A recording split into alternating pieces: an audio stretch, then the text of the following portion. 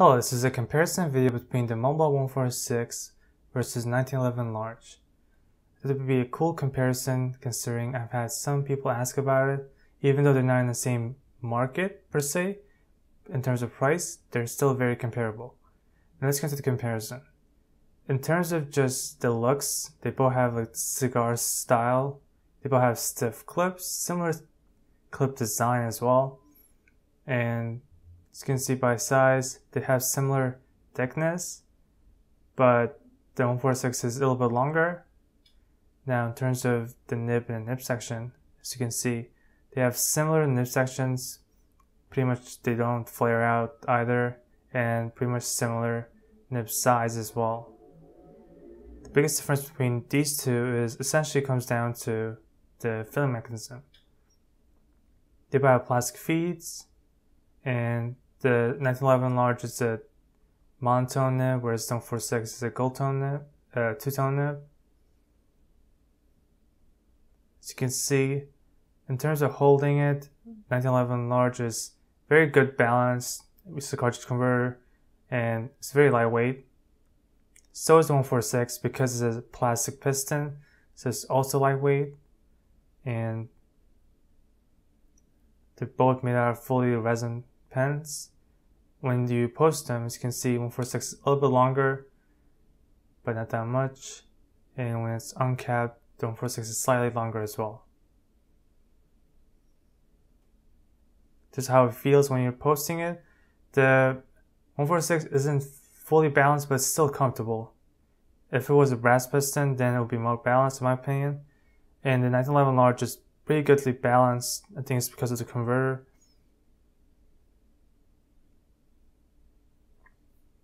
Now, in terms of giving an idea of what they measure up in comparison to other pens, have pens that are in their same market, which is M805 and Pilot Custom 83, which is the same market for the 1911 Large and the 146. In terms of mechanism, the 146 is a piston filler, so it holds more ink, holds about 1.1 millimeters of ink, whereas the 1911 Large holds about, I think, like a regular cartridge converter, but cellular converters are smaller than usual, similar to platinum. They don't hold that much ink. This holds probably like 0.7 millimeters of ink. And sometimes I don't really like cellular converters at all because it doesn't like work as efficiently as it should. I wish they had like converters like the Pilot converters. Now in terms of writing, 146 is a 14 karat gold nib compared to the Sailor 1911 Large, which is a 21 karat gold nib. Even if you think the 21 karat gold nib is more gold content, it would be softer, but that's not the case. If you know anything about Sailor, it's that they're stiff nibs, and that goes same for the 146. This is a stiff nib. There's no line variation, and you will have feedback, not just audible but physical feedback as well. And that is expected of Montblanc modern nibs because they're known for that. Whereas their older nibs were more soft, but their modern nibs are stiff nibs. They're smooth still, but they have more feedback than the previous ones. In terms of how it compares to the 1911 Large, the 146 nib is just reliable, and it doesn't have that much feedback in comparison, but it still has enough feedback in comparison to like M805 or whatnot. So if you like pens that are like stiff, that you can write for a long time without having to worry about spreading the tines, then it's a good choice for you. In terms of reverse writing, this is now made for that. It's very scratchy. It's not really meant for it. And in terms of line variation, there's no line variation with the 146. It's a stiff nib, and that's about it. In terms of the wetness, this is a medium wetness pen. Montblanc nibs tend to be on the wet side. In this case, it's not actually too wet. It's actually on the medium wetness. Now let's get into the Sailor 1911 Large. The Sailor 1911 Large Demonstrator version is 21 karat gold nib This is a fine nib compared to the medium nib of the Montblanc. This nib, as you can see, is very thin. This is Japanese nib, so it's going to be thinner than the Western counterparts.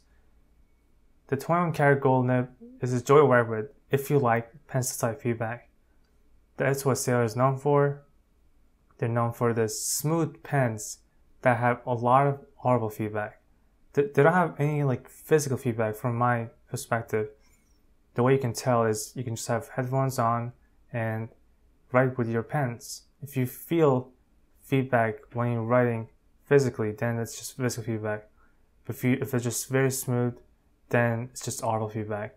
In terms of the 1911 Large, it's mostly audible feedback. It's mostly the pencil type feedback that you feel audibly. But in terms of just writing with it, it's very enjoyable to write with. It's very smooth, and I enjoyed this nib more than the Montblanc nibs, just because the feel is just better. But if you don't like audible feedback, then it's not a good choice for you. In terms of voice writing, it's not actually that bad, and there's no line variation with this pen either. And in terms of wetness, it's just a little bit on the drier side, which I had adjusted, so it's a little bit more wet now, but it does come like a little bit dry.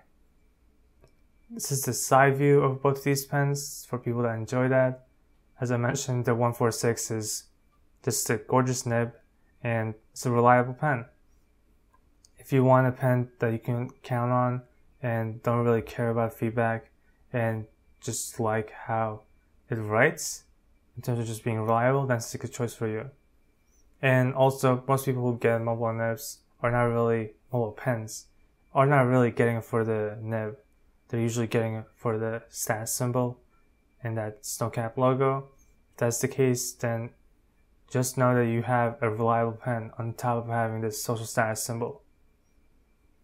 Now let's get into the 1911 Large. The demonstrator finish of this pen is kind of disappointing because the middle area is clouded and the cap is also clouded too. So it's not fully demonstrated. It's the same problem I had with the Pilot Custom 83 demonstrator. I wish it was fully transparent. It would make the pen way better, and I wish they put a bigger converter because Sailor converters are just bad. They don't hold that much ink, and they have the same size converter in their King of Pen line as well, which make no sense even though there's so much more space. Let's get into the pros and cons. Let's start with the 146. One pro of the 146 is the hard 14 karat nib. It's a reliable nib, as I mentioned, so you have no problem with that. There's slight feedback, but it writes smoothly and it's a reliable nib. But expect feedback more than usual nibs. Next is the piston filler. It holds a lot more ink than 1911 Large because of the piston filler, so it's convenient in having more ink. Next is that it's very difficult to clean. What I mean is, as you can see, those two holes you see is where the tools are inserted to unscrew the nib section. But they don't come with it, you can't do it by hand, you need special tools. So it's very difficult to clean because you can't just flush out the nib section alone by unscrewing it. So you have to keep on using the piston filler mechanism to clean this pen and flush this pen, which can be very annoying. Another factor to having a Montblanc pen is its social status. Whenever you have a Montblanc pen, whenever anyone sees the Snowcap logo, they think you have an expensive pen. It's known for having a business feel in the world where people in the business world carry Montblanc pens for social status. If that's what you want, then you will definitely accomplish that with this pen. And lastly, the price. This is an $870 retail pen. So this is a special edition compared to the regular gold versions or regular platinum trims. This is more expensive, but you can get a secondhand on about $400 or like around $600 for brand new. So it's very expensive, but if you want a expensive SAS symbol, then there's no other brand to go to besides Montblanc.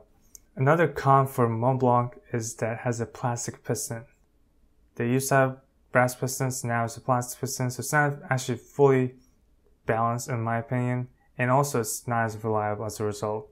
I wish they kept the brass pistons, which would make it more reliable and make it a more balanced pen. Now let's get into 1911 Large. It has a hard 21 karat nib, which is reliable with pencil type feedback, if you like that. And it's a cartridge converter. The problem with that is, it's not that I don't like cartridge converters, just I don't like sailor cartridge converters, because they're not that easy to clean. It's easier to clean than the 146, but it's just a pain. Like the King pen is difficult to clean, even as a cartridge converter. But 1911 Large is easy to clean. In general, I wish they had better converters for sailor. I don't like their converters. Similar to Platinum, I don't like their converters either. I wish they had better converters than the ones they have, which holds very little amount of ink. And lastly, the price. It can go from $200 to $272 brand new for this demonstrator version. You can get it even cheaper secondhand. I'm pretty sure like $180, something like that, from Japan directly. But as you can see, there's a vast difference in price between these two. But I actually don't think there's a big difference between these two. The only difference is probably much the price and the filling mechanism. But if you're looking for just the size of the nib, how the pen writes, how the pen holds, and whatnot, they're very comparable. And in my opinion, I would always go with the 1911 Large, because even though it holds little ink, it still writes better in my opinion. Sailor nibs are not for everyone. If you do not like feedback at all, then you should never have a sailor nib, because it has a lot of audible feedback. But if you like that pencil type feedback, then this is a great choice for you. And if you like minimum feedback, but just lets you know that you're writing, then 146 nibs are great for you, and it's a piston filler, so you can't go wrong with either.